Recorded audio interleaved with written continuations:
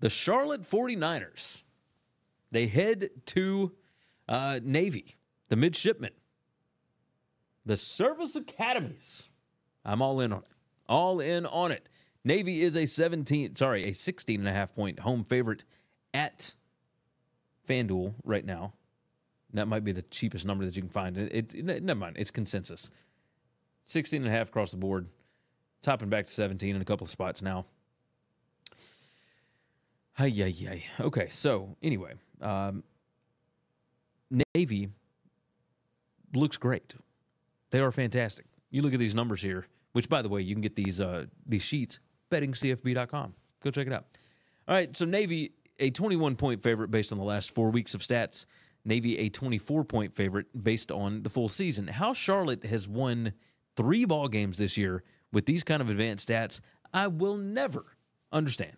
I don't get it. They're number 113 in PPA per pass on offense, number 73 in PPA per rush on defense. Sorry, not on defense, on offense. PPA per rush, PPA per pass.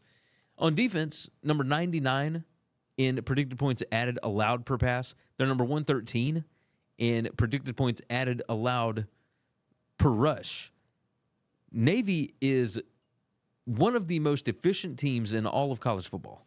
They're number 4 in predicted points added margin. Their defense is not outstanding by any stretch of the imagination. And Charlotte did run quite a bit on East Carolina last week. They might have success running on Navy here.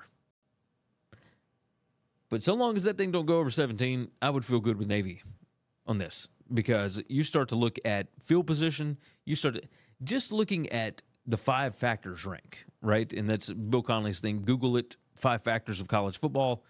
It's all about efficiency. Navy is number 1 in the country in raw 5 factors. Number 1 to number 114 for Charlotte.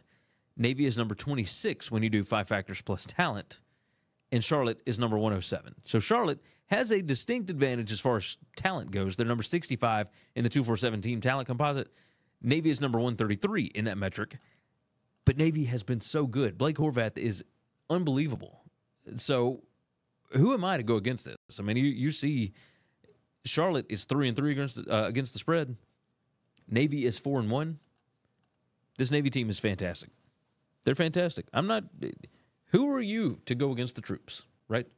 Give me Navy. Give me Navy minus 16.5, minus 17 if that's the number you can find. Don't go over that. If it goes over that, don't bet it. Simple enough. Thanks for listening to Winning Cures Everything. Make sure and follow me on Twitter at GaryWCE. If you want to toss in a question, you can email me, Gary@winningcureseverything.com. Make sure and hit that subscribe button, and we'll see you next time.